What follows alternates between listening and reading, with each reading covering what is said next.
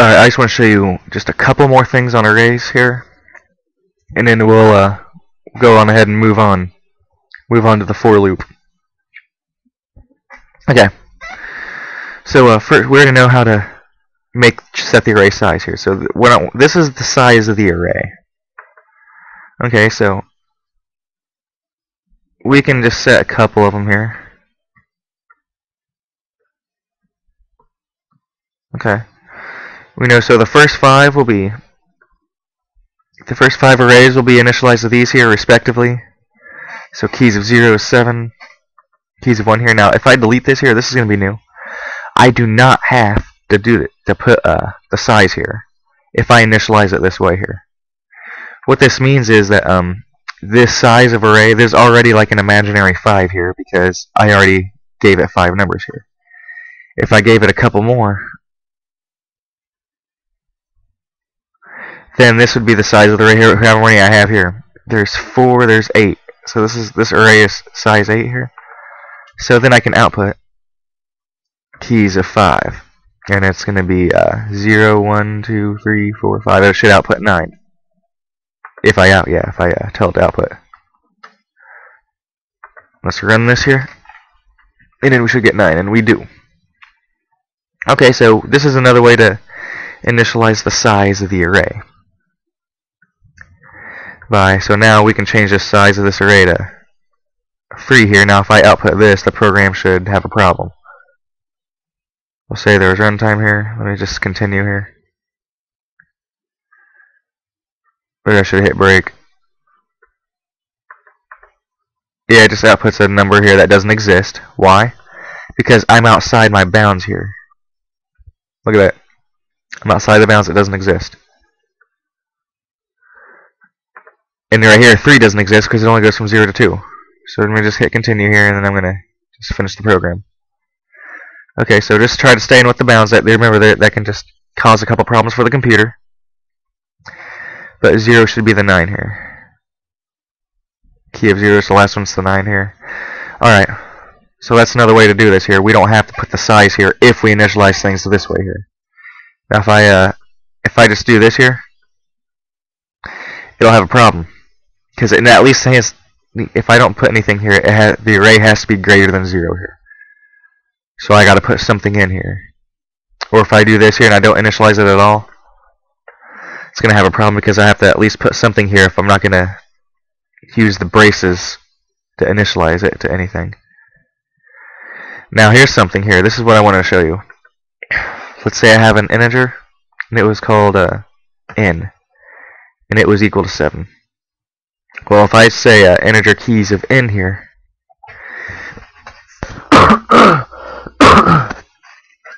well, the compiler is going to have a problem here. Now, I want to clarify that this is a new problem. What I mean by that is that if you're using Visual Studio 2008, you won't have a problem. I just discovered this problem recently, and this is only a Visual Studio 2010 thing here. I'll try to look up, do some research, and find the problem. And I'll post it here. I'll make an extended video to this lesson, and I'll post how to fix that problem here. I used code blocks before as an IDE, and you might be using code blocks, but you will not have this problem here. If you make an int of 7, the compiler will not have a problem. It'll make 7 arrays.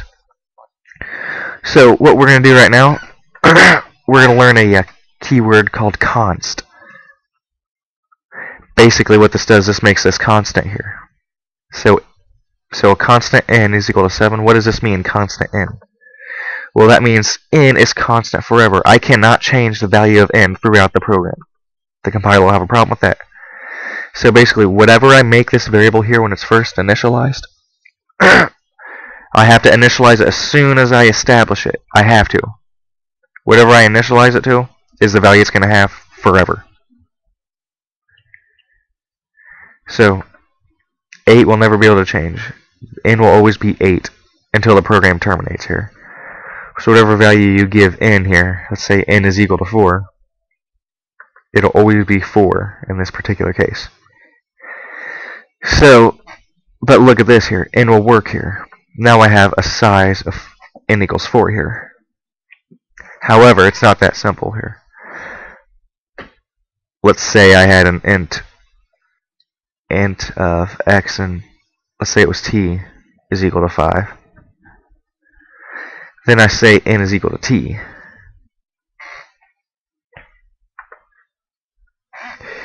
Well, even though this is a constant n here, since n is equal to a variable, for some reason it'll still have a problem making an array of 5.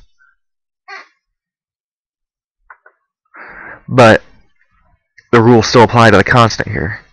I can say t is equal to 2, and if I say n is equal to 7, it's going to have a problem, because n is a constant value. It's always going to be 5 forever.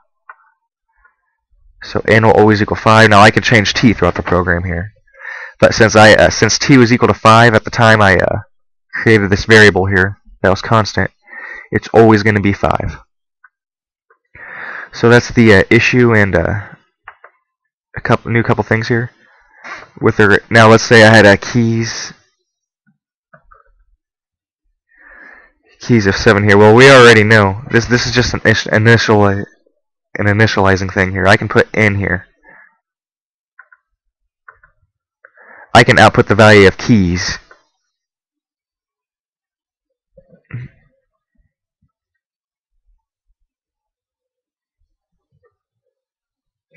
I can output 1, 2, 3, 4, 5, 6, or 0, 1, 2, 3, 4, 5. I can output the value of keys using a variable here. We used count last time in the couple programs that you've seen that. It's just when you initialize it, this has to be a constant value. And there's this exception here, or it's a constant value and it's set equal to t. But that's just another problem here. Okay, so the last thing on arrays, I want to go over multiple dimensional arrays. Or did I say that right? Okay. Let's say I have a 3 by 3 in this case here, and I initialize these all to 0 here. Let me delete this here,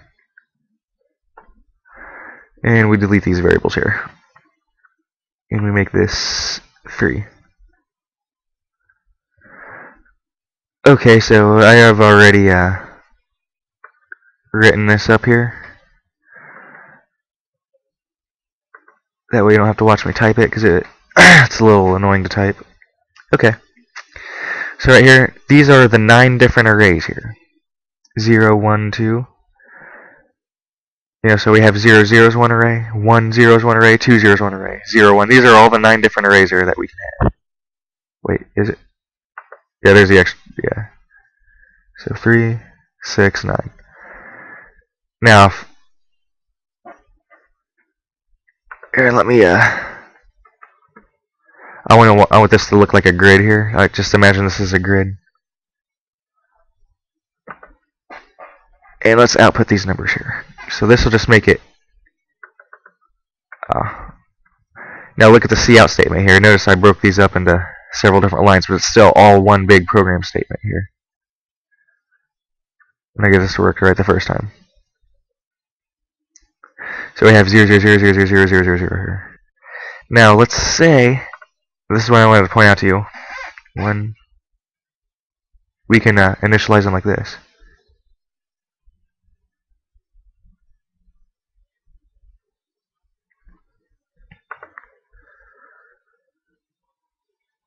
So we have 1, 4, 7, 2, 5, 8, and 3, 6, 9. What's going on here? Why isn't it saying 1, 2, 3, 4, 5, 6, 7, 8, 9?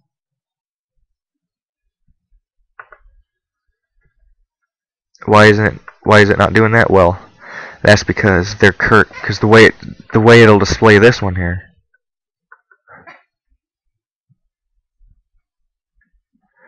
It's supposed to be displayed this way. See how these rows here now. Just for our sake here, for this tutorial, I'm going to call these the number of rows here, and this will represent the number of columns here. So the rows are always going to stay at 0. Now look here, I just changed this slightly here.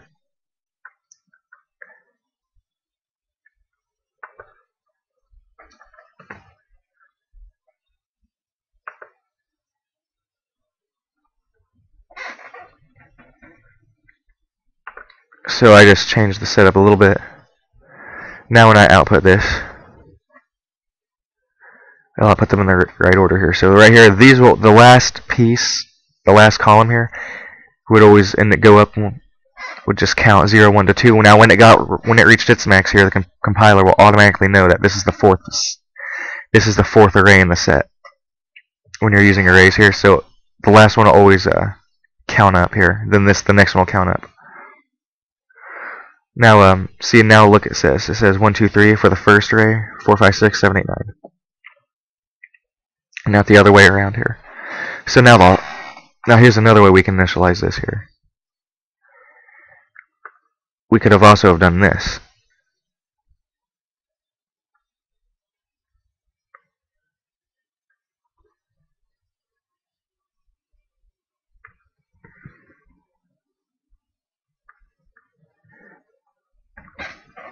Okay, so now see here, this is going to be a problem here.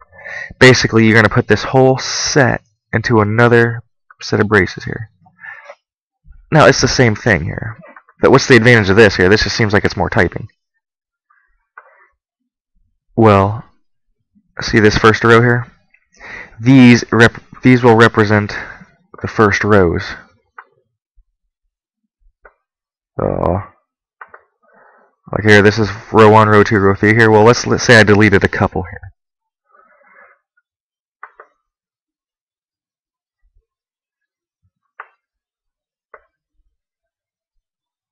And say I make this like 13. And then comma 50. Now let's run this here. Alright, hold on, let me just make these whole numbers here, just like numbers from 0 to 1. Notice I changed these like the... So looking at this here, we have the first array here, which is 1 here. Now look, the remaining are equal to 0 here because I didn't initialize the next two here, but this right here is only referring to the first column. So the next two are 0. Then the next number here is the 4, which is going to be on our second row here. Those are going to be, all three of those are going to be initialized to 4, 1, 5 respectively. Then finally 7, 8. Now since I didn't initialize this last one here, it's just going to automatically go to 0 here. So does that make sense here? This represents the row 0, 0, 0 here. We only have a 1 in here, so it's only going to take the first one in that row equal to 0 here, because these are represented by rows here, 0, 1, and 2. And then these ones here are the columns. But that's just initializing here. I don't initialize variables this way anyway. But make sure this makes sense here. And can you see the pattern here? 0, 0, 0, since this only has a 1 here, it's only going to initialize this one. I don't have anything else here. If I decided to put something else here, like say we had 1, 8, then the first two would be initialized. And then the last one will just be initialized as 0 here, since it didn't come across that in the set. So that's it on arrays. Now next we'll be going over the for loop.